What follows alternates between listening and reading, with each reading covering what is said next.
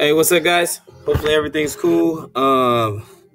Obviously, hopefully you've gotten into somewhat of a routine, but I just want to show you guys quickly on how to access the assigned work on Google Classroom. So I'm just here on Google, right? Boom. And then usually I drop down the icons right here, or you could, type it in the search bar, or sometimes people have it down here, but I just have it right here. Google Classroom. I just put mine towards the top because I use it all the time. So once that loads, then you'll have all your Google Classrooms that you guys have. I'll just go right here to physical science 1. You guys should only have like one science class. So then once it loads up, the best place to go, right, is classwork right here. The stream is showing everything I'm posting. So as I'm updating or changing anything, it's always going to show up there so things can get buried. Classwork, it'll be right on top. So just go ahead and click classwork again, and then you'll see the physical science, extended break, enrichment. I don't know, whatever I label it, some long name. But anyway,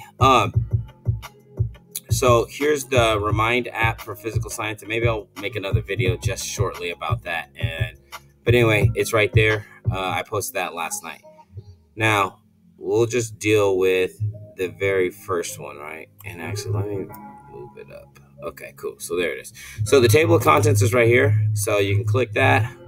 And then once you open it up, then you can click on the table of contents itself. And then this kind of gives you a layout of everything. So these instructions for each module or each chapter are listed right in the chapter, but the instructions are also right here again, and it's overall. So then these are different due dates for each chapter, and then what you're actually supposed to do inside of each one.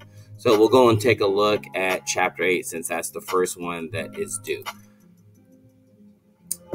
So I'll go ahead and close that up. And then we'll open up chapter 8. And as you see, these instructions are duplicated again right here. So it's telling you to complete on a separate sheet of paper or in your scientific journal. Then take a picture of that, and the best way to do it, and maybe I'll change the instructions just a little bit, is to attach that picture to a Google document. Then once you've got on the Google document, it seems like it's been way easier for people to do that. Then you can attach that Google document to this assignment, and then you can turn it in. And again, the same instructions are listed right here. Pages 89 through 100, that's the whole chapter. This is when it's due, and then this is what to read, and then do the lesson review. Read these pages right here, then do the lesson review. And it kind of works like that. Now, this is not telling you have to do anything with the big idea besides just read it, and it's one page.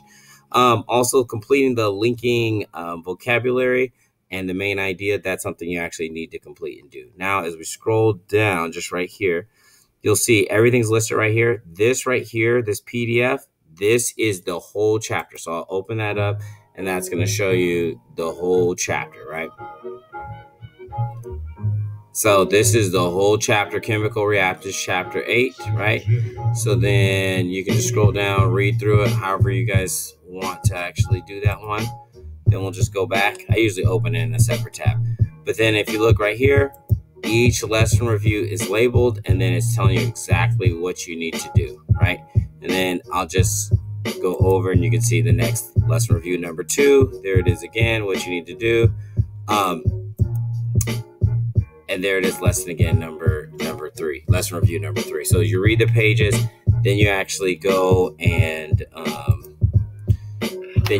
actually right there and do it. Now, if you want to do this on a Google Doc, which is fine, you're just going to have to recreate all of these things here. So whichever you find easier. I'll get to your emails, don't worry. Okay. Then right here, I included this video because this video kind of ties in and helps, just an overview of what this chapter is going to be about. Now, this chapter is stuff that we covered mainly in class. So there's a few things that we didn't, but again, you'll be able to read it and check it out. If you have questions, please let me know. But that's kind of how to access all the different ones. And again, all the different modules are just right here. So as they're each are due, and it's kind of the same thing for each one. No problem, right? So hopefully that helps you guys out. Remember to try and do them in order. The dates are just to kind of help to keep you on schedule and on a regular pace. All right.